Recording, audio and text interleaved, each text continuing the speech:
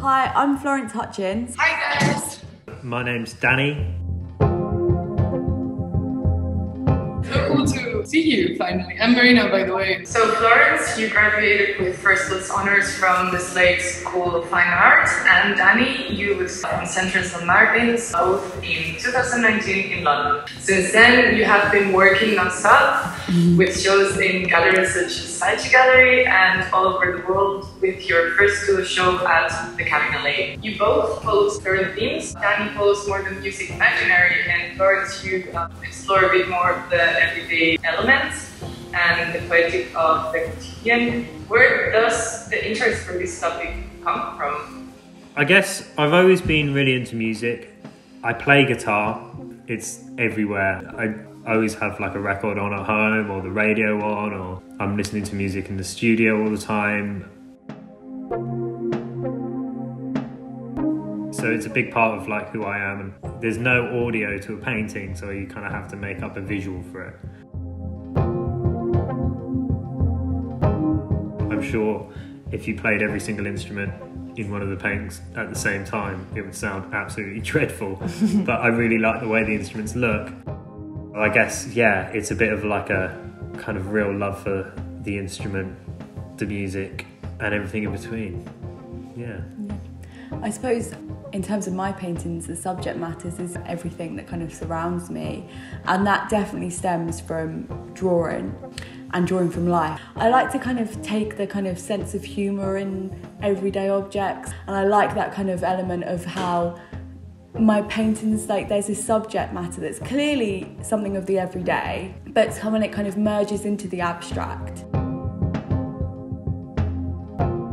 But lots of people assume they see different things, and I like it when people have come to the studio and they're full paint pots or handbags. I remember one time I did this painting of clothes on a chair, and someone thought a jacket over the top of it was a mermaid's tail.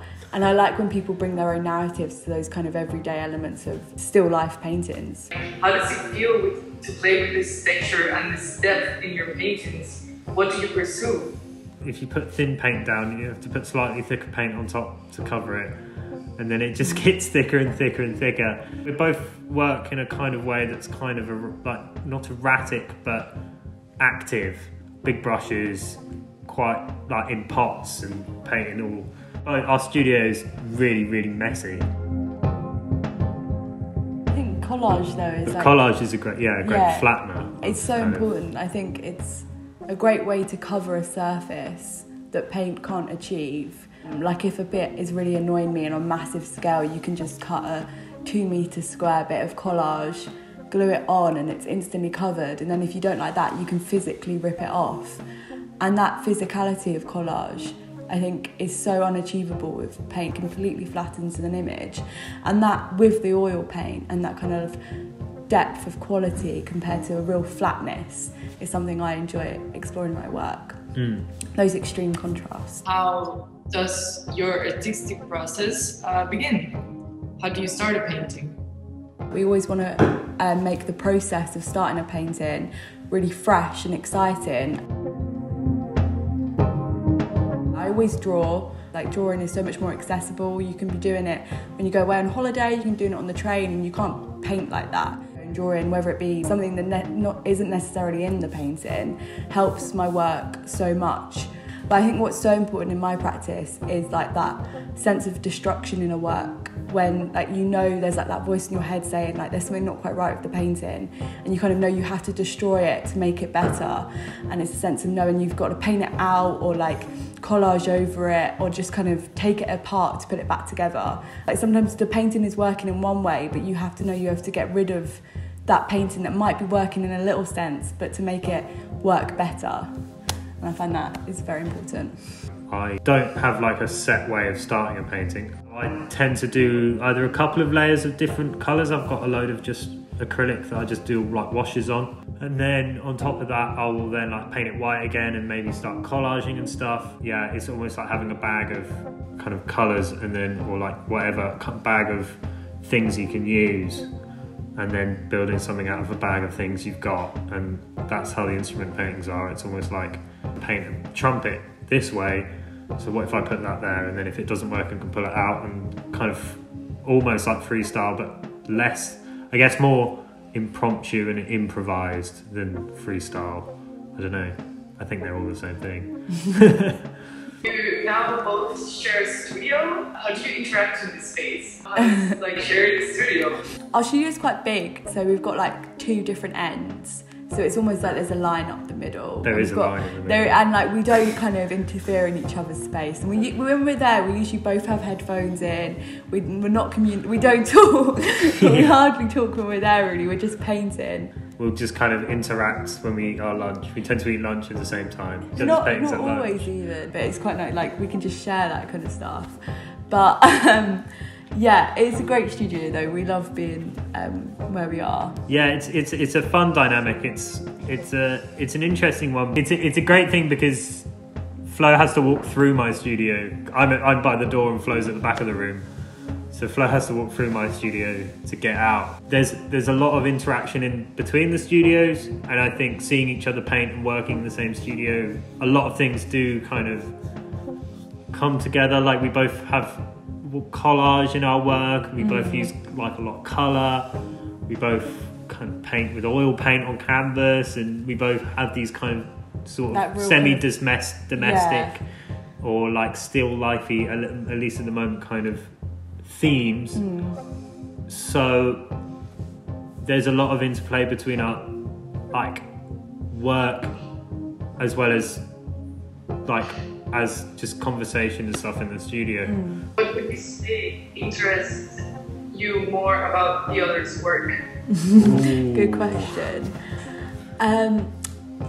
The 2 paintings in the show of Danny's, like the black and white music, just of the musical instruments, those 2, when Danny was working on them, he worked them on the floor, and his whole process during that was so interesting. Like he kind of drew it out in a really interesting way.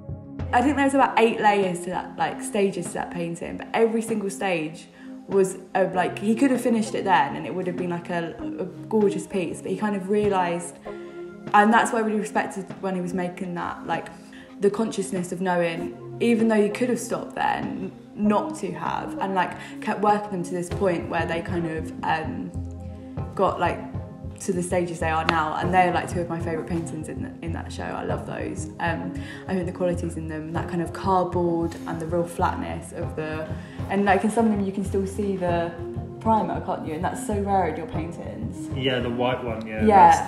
And like that complete contrast of the real flatness and the real thickness, and it works so well. I think I admire Flo's bravery of image. I think that's the thing that I've always, since we met, always been drawn to by your work, was the boldness and the kind of unapologeticness of the way Flo kind of renders objects, even if they're like really simple shapes, like a circle. Somehow they always end up being the best circle that could be on a painting. If I'm ever stuck in the studio, I just look across the Flo studio and realise that everything that I want to do in a painting, I can just find the answers across the room. So yeah, Flo's Thank you. Energy, bravery, boldness. I'll remind you of that. Yeah. I'll remind you of that, yeah. Oh, no thanks. Compliments. It wouldn't be 2020 if I didn't ask you something about Corona. What is your feeling about like, this whole pandemic situation regarding art? I think it's been a good thing for artists, but then I think it's been a terrible thing for artists as well. And then I think in wider terms of the art world, things like the Artist Support Pledge and stuff have been really good. I've discovered a lot of artists through that, and I don't know, I think the community of artists has become a lot stronger. I think people have got people's backs a lot more, and people are I think there's like a real kind of support network, which I think was there before, but I feel like now people realise how important it is. I guess you don't realise what you've got until you can't do it.